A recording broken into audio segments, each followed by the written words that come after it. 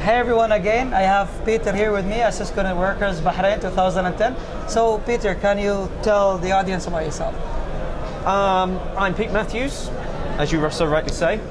I'm a technical marketing engineer within Cisco. I've been in Cisco 10 years nearly, and I've always been a technical marketing engineer.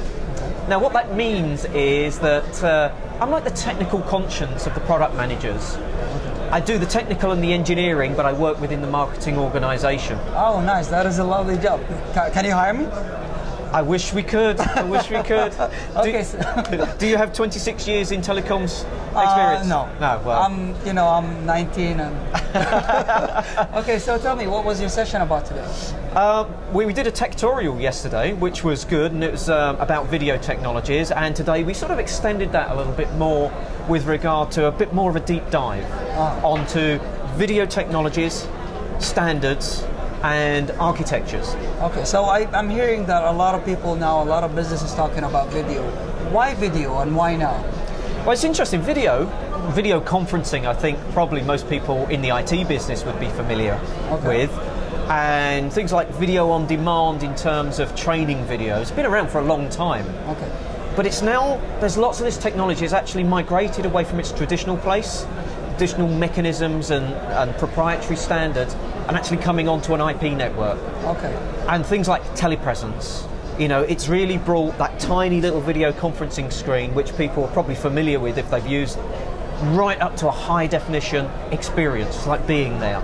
So people are now realizing that it's affordable, it's a realistic option, i.e. it works and it's a good user interface, and they can do new business with it. They found new ways. New ways of doing business. New ways of doing business, not just doing business, but creating new business and keeping customers, retaining customers, getting new customers, cost efficiencies, making sure that they can do business more efficiently and reducing the operational costs they have in their organisation. And one big example within Cisco is that normally we're not allowed to travel unless there's customers involved, i.e. there's customers all around here, so this is a kind of exception. But over the last year to 18 months, all our travel has really been cut down. And we do a lot of our meetings now using video, using telepresence, and using our collaboration tools. So it's wrong that if I say video is the future, video is now.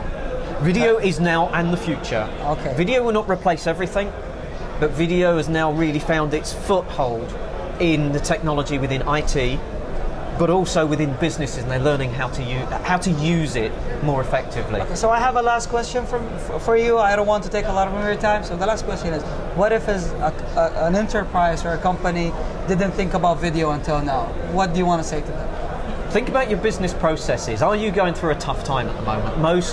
Most companies are. Not all of them, but most companies are. Are there ways you could use video to stop some of that pain? Cutting down travel, not having face-to-face meetings, could you use video instead? Do you use a lot of paper-based training material? Could you do it over the network from a central site, download it on demand to students and to your new hires and to people who you need to train on your products or technology? Could you do advertising and media out to your customers more efficiently, not by burning it onto a DVD and sending it to a dealership or to the store or to wherever? Actually create it. Most of your money goes on the media anyway.